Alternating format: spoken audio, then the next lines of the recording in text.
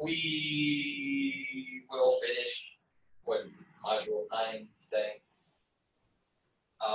We're talking monopolistic competition, think restaurants here. This is what we were talking about at the end of class the other day. You have a bunch of people doing it, and the products are differentiated. You know, there's a difference between a Five Guys burger and a Brian Steakhouse burger and a Casual's burger and a McDonald's burger. So there are differences. It's overall relatively easy to do. I ain't saying it's super easy, but I mean, it's pretty easy to open a restaurant. You know, all you need to do, we talked about that, is get an oven, get a thing, you find somebody that knows how to cook, and a few tables and chairs, you can make it happen. You can do a food truck, right? It's not that hard to do. Each company's going to have some area, some power in their area, but not in the industry overall. Your price setter, because your product is different, that gives you some power to change your prices. Pick what price you can charge, but you can't get too carried away. And advertising is usually huge, but generally not non-priced advertising. I'm not going around saying we're the cheapest food in town. And everybody go, I wonder why.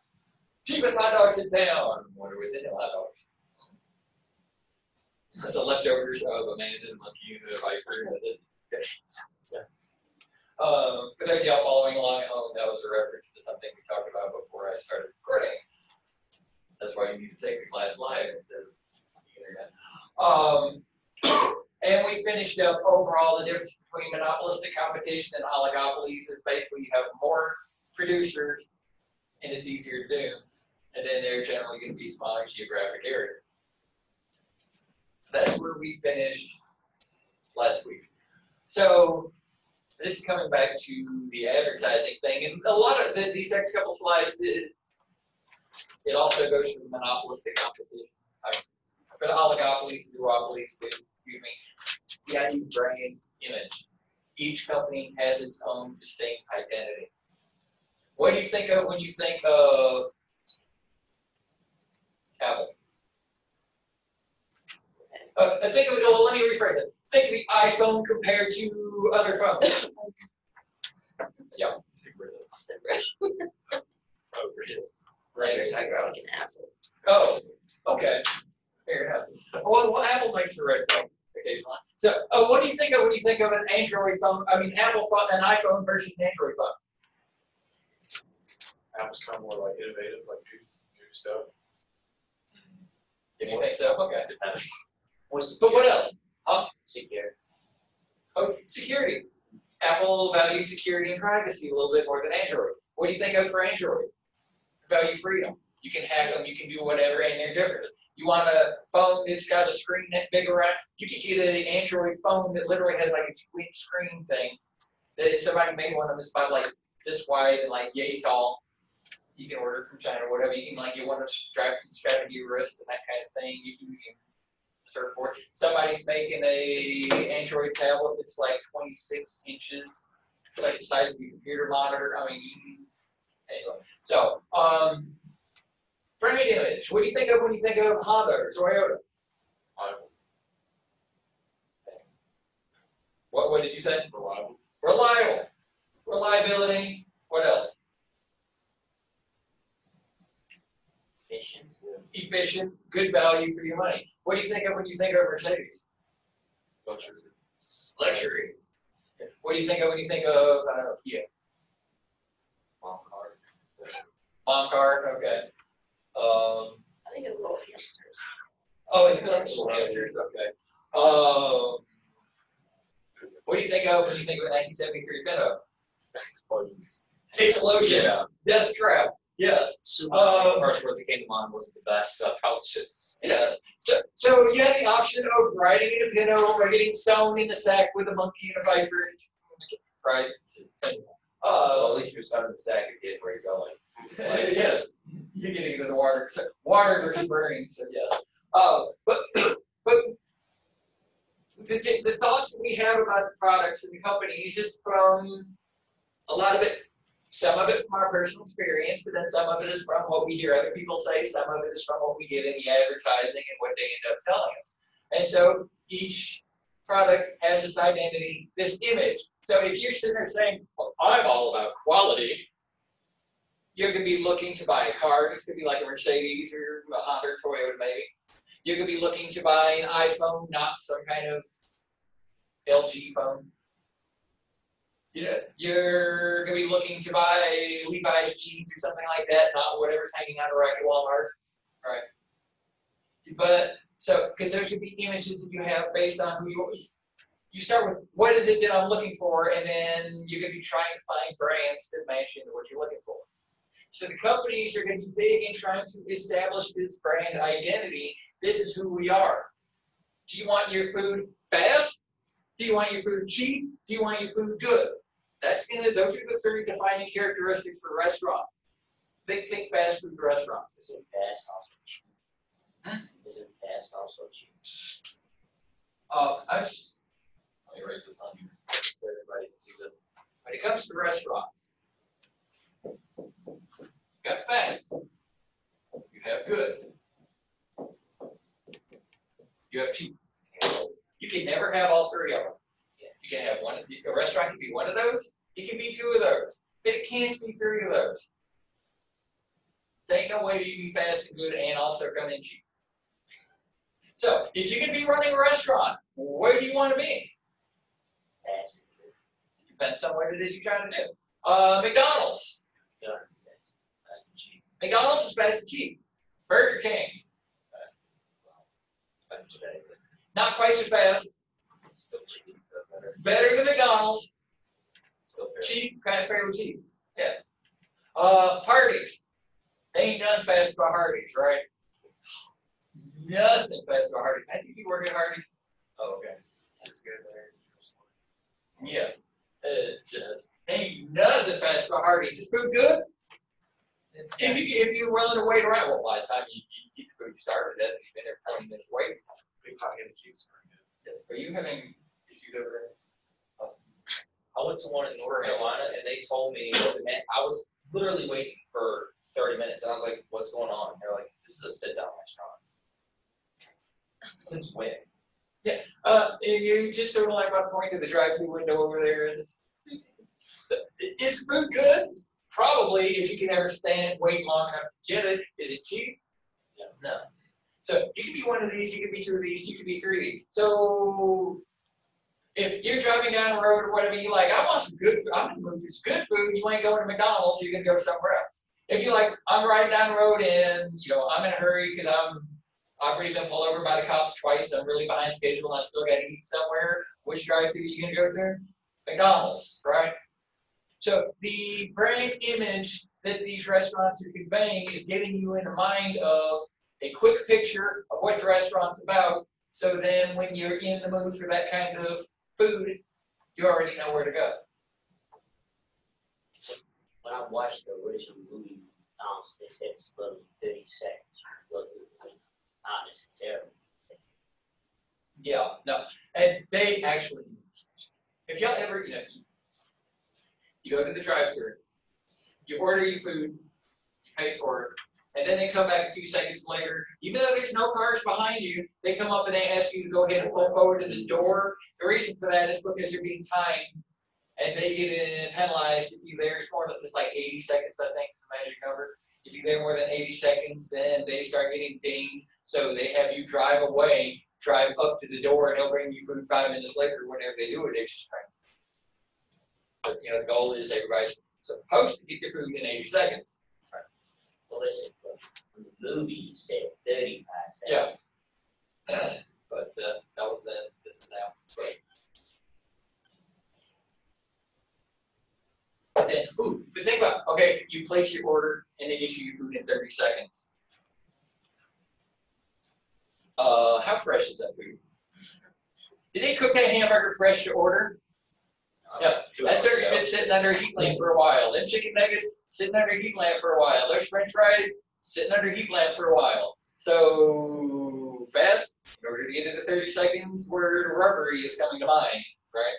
So you can't eat good fast and cheap at the same time. But we as customers think differently about the products, even as far as they can be good, fast, and cheap. some of y'all might just define, you say, I say, you know, Burger King make, I say good. I said it was better than McDonald's. Some of y'all are probably, but of course, granted, it depends on what Burger King you go to. I've been to some of them that, like, but you know, the way we as customers think about the products, it may end up being different from company to company. But ideally, the company is going to get everybody thinking about the company basically the same way. When we're talking iPhones, does the word quality come to mind? Yeah, as much as I hate them, those things are fairly well built. Except for screens. Except for screens, well, quit putting them in your back pocket and everybody wins. But just, and I've replaced way too many iPhone screens. So, okay. But never held an iPhone, but yet I've replaced the iPhone screens. Compare those fucking screws in whatever. Oh yeah, they're stupid little, yes. Anyway, I digress. But you know, it's like, you know, Apple was the first one to come up with the aluminum unibody design thing, so your phone isn't supposed to bend. For most of the rest of it, you take your Android phone or whatever, you can set it on a counter here, and you can like rock it back and forth across this way or this way. It's gonna have a little bit of a flex to it. But you know, Apple, aluminum. Y'all's MacBooks, aluminum, right? Not plastic. You know, plastic. Yeah, there you go. So, but you know, Apple, you know, most people, you know, love them or hate them. Maybe y'all knew that Apple was privacy focused. Maybe you didn't know that Apple was privacy focused. But everybody agrees that, you know, Apple stuff is fairly well built. iPhones, they have their quirks, but they never really ended up exploding like the Note 7 did. Yeah, sure, 7. Yeah, I have one too. Yes. Oh, congratulations. Oh, and for the record, the wireless rechargeable Apple earbuds that they were talking about that they canceled the other day. It was the big charger. Technically, they had like a big charger that you could buy everything. Yeah. Watch, iPad. But they just stopped. Yeah. The problem is because they're trying to go thin, so that battery is going to be dense, and the denser the battery, the easier it goes. And that's what happened in the Note 7. So that's why Samsung's not been in any hurry to make their phone super thin for the next year or two, because they're not trying to cram as many molecules in such a small area to cause heat. So, the things I know. I know battery technology and sewing somebody in the bag or the chicken or the cat. You messed up. But the idea of getting a brand image is getting people to think about your company in a certain way. Because then once you get them thinking about your company in a certain way, the next thing is to get them loyal to your company. Because if you're thinking, when you think fast food, you think about them. And then, so they become fast food to you, then every time you're thinking, I need fast food, you go to them. And they're creating, I mentioned that earlier, I mentioned it earlier, they're trying to create an artificial monopoly in your mind. They're trying to get you, change the definitions of words in your mind. That's what they, ultimately what they're trying to do here. Fast, maybe not it, but yeah. Brothers Pizza in Blackstone. I actually, one of my online students talking about Brothers Pizza. I was reading about them yesterday, and I'm like, having a flashback to my class in here Thursday. I'm like, apparently I need to go to Blackstone because he's talking about how good Brothers Pizza is. So, you know, people in Blackstone are like, Brothers Pizza is it. A whole lot better than Papa John's, a whole lot better than that cardboard they call Domino's. It's better than Pizza Hut, and actually the dude, whoever was said it, even better than Pizza Hut. I won't go to Pizza Hut. Well, at least the one at Blackstone. Yeah. So, especially to this guy that I can't remember his name, he was like, he's purposely slagging down Pizza Hut. He was talking about Brothers Pizza. So for him, he likes quality pizza, not cardboard. If he wants cardboard, he'll get Domino's. But if he wants pizza, I'll have to tell you all about another pizza place. He wants Brothers Pizza. So to him, Brothers Pizza is pizza.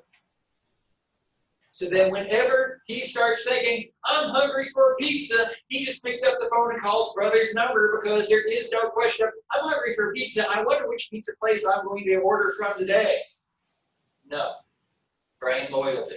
I talked about that the other day. Yellow soda to me is Sundrop. If I'm in the mood for yellow soda, and I am, I'm going to a Sundrop. There ain't no question. For some of y'all, I don't know, what is your soda of choice? What is your beer of choice? What is your snack of choice? Just some of you, yeah, I'm in the mood for chocolate. And peanut M&Ms is what you get because that is chocolate to you. And that's what they're trying to establish in your mind and get that loyalty. Every time you think pizza, you call them brothers without even thinking about it. They remove that step from your thought process. Brothers Pizza is pizza to you. So they can do that by making the products different. Because Brothers Pizza is different. If Brothers Pizza tasted and looked and smelled exactly the same as Papa John's and Domino's and Pizza Hut, then who are you going to get your pizza from? Whoever's the cheapest, whoever's the closest. All right? So then they got to charge the same price, whatever, suddenly you back into pure competition category again. But the fact that they're different, they can try to milk those differences to change definitions in your mind. So that's how they get brand loyalty. And when they have that loyalty, then it gives them control over the price that they can charge you. Because you're locked in. Those of y'all that have been using iPhones for the last 6 years, you're kind of locked in. You're going to be rolling up there, and it's going to be tough sledding for you to give up the iPhone and switch over to Samsung. Because you're giving up, well, I know how to use iTunes. I know how to do this stuff. I've got all this money I spent on games and in-app purchases and all this kind of stuff. And all that stuff is going to go away. And it's a form of getting brand loyalty out of it. For me, how we've talked about it, how high does Sundrop have to raise their prices before I start drinking Mountain Dew? We don't know yet. We don't know yet, and we're trying not to figure that one out. Which occasionally I'll drink it with that Mountain Dew Coda Red. We drink that occasionally. So, did they make that? Okay, I actually haven't had it in a while. Try the Baja Blast. Okay. Have you ever had the red Sundrop? Yes. Once. Not a fan. That's a thing. Yeah, it's it's like cherry, Sundrop. So, because this is already lemony, whatever, citrusy, whatever. Then you put the cherry in there, whatever. And it's just like, yeah, cherry something like cheer wine. I like me good cheer wine. I like me good Sundrop. I don't want the two mixed together. And that's the kind of the direction that I was going. It's like I love me a hamburger. I love me Krispy Kreme donut, but when you go to the state fair and they make the hamburger with a bun, your hamburger is in between two Krispy Kreme donuts, that's not good. Because, I don't know, things like lettuce, tomato, and mayonnaise do not belong anywhere near Krispy Kreme donuts. It's just, that's like, I don't know, beer and chocolate. No, they don't go together. It's just something, well, y'all don't know about the beer and chocolate thing. There's just some things you just don't mix together. You don't mess with perfection. No. Anyway, okay. All right, so brand loyalty gives you control over the price. My daddy drove a Chevy, his daddy drove a Chevy, his daddy drove a Chevy. We've all been driving Chevys all my life, so where am I going to go to buy a Chevy? Or where am I going to go to buy a car? I'm going to the Chevy dealership. And what am I going to do if I go up there and the price of Chevy is expensive? Maybe I'm going to go to the Ford dealership and then I'm going to get caught going to the next family reunion, riding up in a Ford and park my Ford next to all of the Chevys that are there in the driveway. And my daddy, granddaddy, and great-granddaddy all coming out mocking me, making fun of me, slashing my tires, just owning me, riding me out of their wheel and all that kind of stuff. I'm going to buy a Chevy too. Yes. So that brand loyalty, it is a thing, and it gives the companies power over the customers.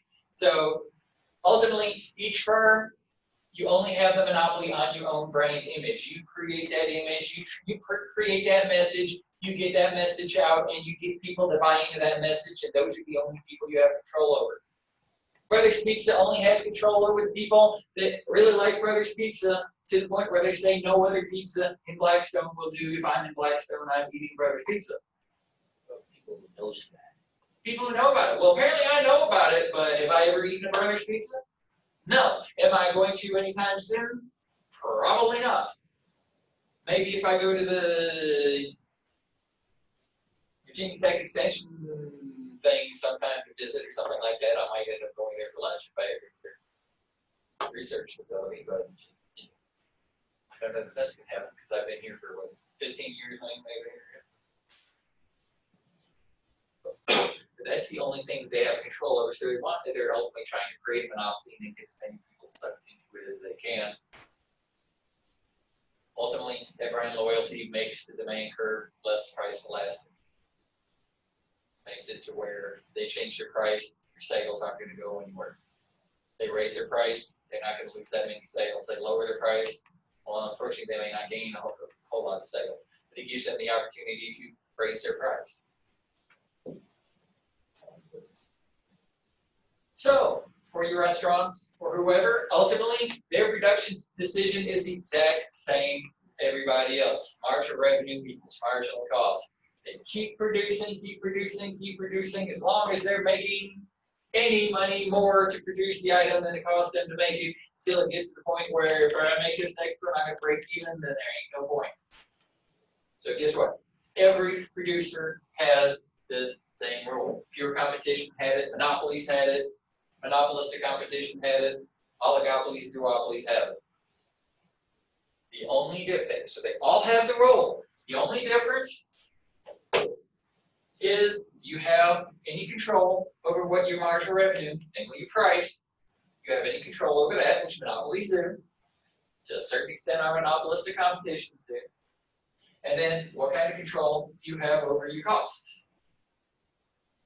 And can you do anything about your costs? Your oligopolies have a chance to do something about their costs, increasing their production, that kind of stuff. Monopolies, they certainly have influence over the costs. But pure competition, can't really do anything about that, can't really do anything about that, so it is what it is, right? Our farmers, it is what it is. So, since it's easy to do, we're coming back to that, we beat this horse to death. If companies in the industry are making a profit, people are gonna say, ooh, break me off a piece of that. If you are riding through town and you see a bunch of restaurant owners that are all riding around in fancy cars and they're living in big houses and that kind of stuff, people are gonna say, well, they're making a bunch of money running restaurants. It ain't hard for me to run a restaurant. I think I'm gonna do that too, because there's money to be made, right? So since it's relatively easy to do, as long as there's profit being made, beyond that economic profit, companies are gonna be coming in. And whenever they come in, the market supply curve is going to shift to the right. The demand for each individual company shifts to the left. Think about that. I'll start here. Supply and demand. South Hills, there's 30, well, let's just say there's 30 restaurants in South Hills. Kind of running that number. Anybody want to run a restaurant? Look, run one. Loveline, and she's not here today, but she's in my finance class, and she's doing on her project. She's doing something about running a restaurant. So say she's going to open up her city food restaurant. So we go from having 30 restaurants in town to 31 restaurants in town, right? So what ends up happening? The supply is increased because there should be more tables. There should be 31 dining rooms instead of 30. 31 sets of tables and chairs instead of 30. 31 ovens instead of 30, right? So the supply is going to increase. But for Pino's, what's happening to them, their demand as a result is going to come back. Because we went from 30 restaurants to 31 restaurants, so you kind of figure that, so we had a 3% increase in restaurants. So that probably means that each restaurant in this area is going to end up with 3% less customers, right? Because we have 1/30 more options to go to. So those people that, well, you know, if I eat the restaurants, I go in alphabetical order. I start eating at the ones that begin with letter A, and I eat all the way through until I get to the one that begins with letter Z, and then I go back to the A again. So I'm eating, you know, so I eat at each restaurant one day a month. Now it's each restaurant a little over once a month, right? So what ends up happening in that case? Prices go lower because they're getting pushed down both ways. Because we've got to lower, so the restaurants are a little bit like, yeah, I know there's this new restaurant in town, but maybe we got to lower our price in order to keep from losing so many customers.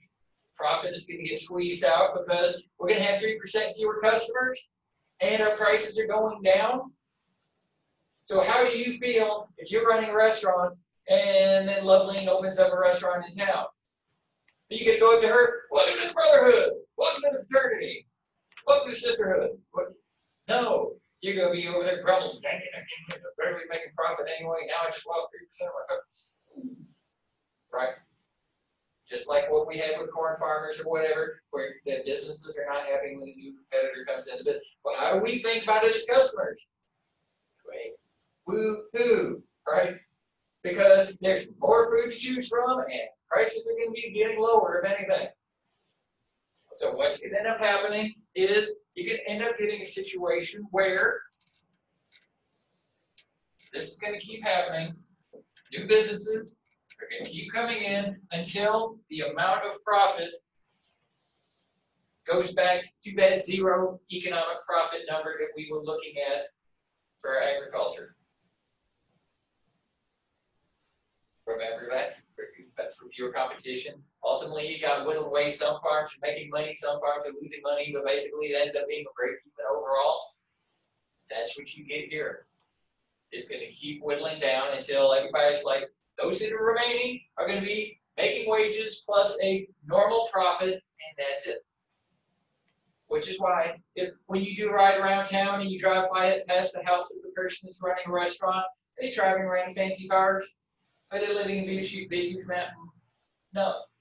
They live in huge houses, they ain't driving around in fancy cars because they're not making much more money running the restaurant than they would have been working somewhere else.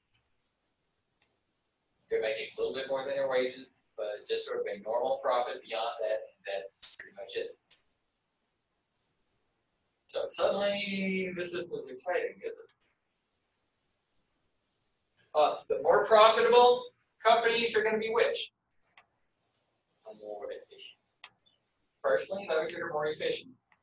That will help them survive. But the people, they can buck this because you have that brand loyalty. You have that brand image. You have that thing that we're different. We're not just like all the other pizza places in town. Yeah, all those other pizza places are competing with one another to be the cheapest in town because they're all of it. We're different. We're not fast food delivered, get it to your house in under 4 minutes or the next one. That's not us. We have atmosphere. We have tablecloths on our tables. You know, we actually use fresh ingredients. We actually have ingredients besides just cheese and pepperoni. All right? So if you can establish yourself as being different, then you're not in this game. You're playing a different game. And that's what Apple tries to do. Apple, they're walking a weird little tightrope here. Is an iPhone a smartphone? Yeah. Is a Samsung a smartphone?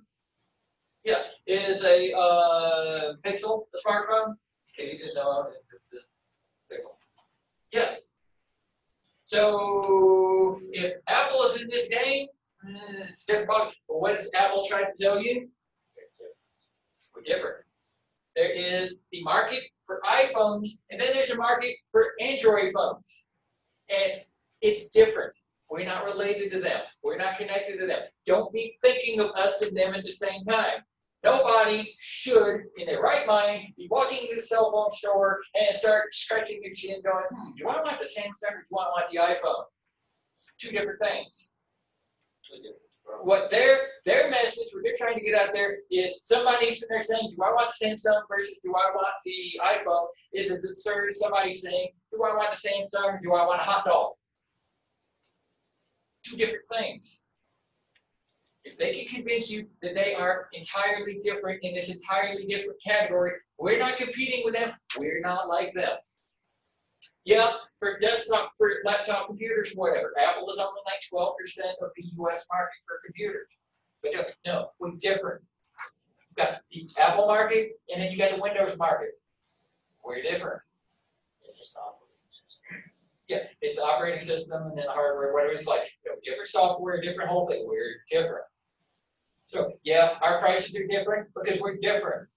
Just like there's a difference between the price of a hot dog and the price of a cell phone, right? There's a difference between the price of an Apple computer to a Windows computer. That's their thing. They're saying, we're not in this pool, we're over here playing this game. Samsung, LG, Google are over here, we're in a whole different ballgame. Y'all are all over there playing basketball, we're over here playing football. In the next field over. But of course, I said Apple's walking a tightrope there. Thing is Apple has kind of done a pretty darn good job of saying we're different. We're alone. And if you're alone, you what? A monopoly. So if you're a monopoly, the government's going to come looking at you. And how is Apple being a monopoly beneficial to society? It isn't. So the government, if the government decides Apple is a monopoly, the government is going to break Apple up. The government, people are complaining, well, the only way I can get my app on an iPhone, I'm an app developer, the only way I can get my app on an iPhone is I have to go to the Apple store, the iTunes store, whatever, App Store, whatever. Have to go through there, and then Apple gets 30% of my money right off of the bat. Even if it's all the in-app purchases, they get a cut of it. At Apple, all they did is they just hosted a couple links and you get 30% of my money. Netflix really kicked back on that one a couple of months ago. Because Netflix, the only way you could pay your Netflix subscription, whatever, do that, run that to an iPhone, is you had to do it through the Apple Store. So that month after month after month after month, you're paying your $11, $12 to Netflix. For those of you that did it that way, instead of going to www.netflix.com and setting up your account, Apple just got $3 out of Netflix's money. For everyone to do that. And Netflix, that's a bunch of crap. But guess what? So they had to raise their price, among other things, but there's no other option. The only other way they can get people to be using Netflix on an iPhone is if the people will actually, I don't know, go get a computer somewhere and log into Netflix and create your account that way and put in your credit card info that way and that kind of stuff, and then you just go. But there is an interesting amount of the planet that their cell phone is the only computer that they have. Is that any of you? Used to being. I'm finding in the last year or two, it's getting to be an interesting percentage of my online students that are trying to do their work solely on a phone. Children, but okay, more power to you. So, Apple, they're kind of in this weird way. They want in the customer's minds think for us to think they're monopoly. It's them or only them, and it's our ball game. You can't leave our ball game because your football helmet, that kind of stuff won't help you playing basketball, right? You just step back to that metaphor. Let's call back. But they ultimately they tell Congress, they tell the government, well, if people don't like whether you're dealing with an iPhone, they can get an Android phone. They admit to the government that Android phones are competition to an iPhone. They admit to the government that a Windows computer is competition to an iPhone, but they're not going to ever admit that to the customers. Because they want you to, what is Apple's slogan? Think different, right? They want you to think differently about Apple than you do Samsung, than you do Dell, so on. So they're in this weird little spot. But that's the only way. So Apple does like 50% of the smartphone sales in the United States. Apple is getting like 90% of the profit for smartphone sales in the United States because they're able to charge a higher price because we're different. And people buy into that difference, buy into that. It's Apple. It just works. Y'all remember that slogan from a couple of years ago? It just works. You get an Android phone, good luck with it. You get a Windows computer, blue screen today, good luck with it. Apple, it just works. And it got people to buy into that. And so you end up paying more. But so for every company like Apple that's making money, you got people losing the race to the bottom in a feeding frenzy like HTC and LG and them all. That this might be the last year that HTC is going to be making phones. Just there you go. So if you can pull yourself out of the water, okay. Otherwise, everybody that's left swimming in this pool is going to generate down to a overall no economic profit situation. So, either. Samsung's good with the screens. Yeah. Yeah. I gotta appreciate the Samsung screen. Go on.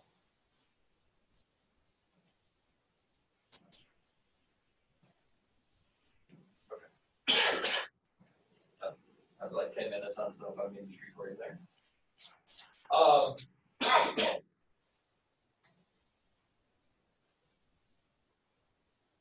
In the long run, monopolistic competition industries are less efficient than pure competition. Restaurant owners are less efficient than farmers. Because restaurant owners, because the industry have what we call excess, what's excess mean? Extra, excess capacity. What's capacity? Storage or something like that. In this case, think about a restaurant. Pick Brothers Pizza. How many tables and chairs? How many tables would you say is in there? Probably, let's call it 20 tables. At 2 o'clock this afternoon, how many of those tables do you think are going to have anybody sitting there? 0. It's 2 o'clock in the afternoon on a Tuesday. Who should be eating pizza at 2 o'clock on the Tuesday? But are the lights on? Yeah. Is the oven running? Yeah. Is there a waiter, waitress type person in the building? Yeah. The problem is the restaurants, they base their size of their restaurant not on their average how many customers are coming in. They base the size of their dining room based on how many customers do we think we can work through here on a Friday night, date night, or Sunday lunch to those high traffic areas. Because if Brothers was to sit there and do the math, okay, during the course of the day, we end up serving 150 people. Over the course of the day, and we open at 10 o'clock in the morning and we close at 10 o'clock at night, so 150 people divided by 12 hours, that works out to 30 people an hour. So 30 people an hour, and we've got tables that seat 4 people, so 40, we only need, what's that gonna be, 6 tables? 7? 7 and a half. We only need 7 tables, but we've got 20. But how many of y'all are comfortable if you come in and Brothers Pizza alone and you just sit down at a table with 3 complete strangers? All right. It don't work this way. They have the 30 tables or whatever, 20 tables or whatever it is they have, so they can get more customers in during the busy time, but they're not going to sit there and average it out, because otherwise a lot of restaurants are going to find themselves only needing a couple of tables and 5 chairs. Because yeah, they may have 50 people in there 6 o'clock at night, but they've got 2 people in there 2 o'clock in the afternoon. Average it out. Restaurants can't do it that way, right? Think about this college. They didn't come in here and say, ooh, there's a dozen people in the econ class, let's get the extra desks out of here and move them down the hallway, right? No. We don't do it that way. So we are not as efficient as we could be. If we were as efficient as we could be, well, once they see that this class is kind of small and they'll find another class kind of small, we'll put a little divider in the middle of the room and we'll separate y'all. And I'm going to be on one side of the room, Dr. Hayes is going to be on the other side of the room, and he's going to be figuring out if you can not loud. All right. I was walking past the doorway the other day, and he's got the door propped open, and I'm like, he's like a lot quieter than I am. I'm like, more power to him, but I just, well. I'm trying to make sure nobody sleeps in my class. He does hypnotism thing, so he puts his people to sleep. So What's ATC? Oh, average total cost. Have any of y'all taken one of Dr. Hayes' classes? Did he do the hypnotism thing beyond? No, they Okay. said the college stopped, made them stop doing that because one girl, when he did the hypnotism, she didn't wanna come back Okay. because she liked it, but she didn't wanna come back. So they just made them stop. We do these professional development things where we do some training, whatever, workshops and that kind of stuff at the end of the semester, beginning of the semester. And he's done that a couple of times to faculty and staff people. Hypnotize them. I'm like, oh, heck no. Because, A, I don't know if he can do it. To me. Because I'm just that paranoid enough, or I don't know that I will be able to relax enough in a crowded room to, if I could, I don't know that I would let myself go. But then if I could, and then I don't know, they turn, you walk around and cluck like a chicken and all that. Yeah, he told us about that. I'm gonna cluck like a chicken because I want to cluck like a chicken, and I'm okay with clucking like a chicken. Don't get me wrong, but that's just. But I want to do it on my terms, not because Dr. Hayes told me. Or he, but He said that's not how it works. yeah, oh, I know. I'm just. Yeah. So ultimately, the monopolistically competitive firm is going to always have its price above its marginal cost. It's we're more efficient. I mean, less efficient, excuse me. Less efficient. Think about a restaurant. What's ended up having the marginal cost? Okay, you go to a restaurant and they're gonna you order your food and you ask for a side of corn or a side of beans, green beans or something like that. What do? They got it in a hot plate, they scoop spoon in there, right? Stick to it. And all they did is open up that little 5 pound can of beans and they dump it in there and they maybe put a little salt in there and then they heat it up in this. How much does it cost them per bowl of beans? You get what, 5-10 cents worth of beans in there?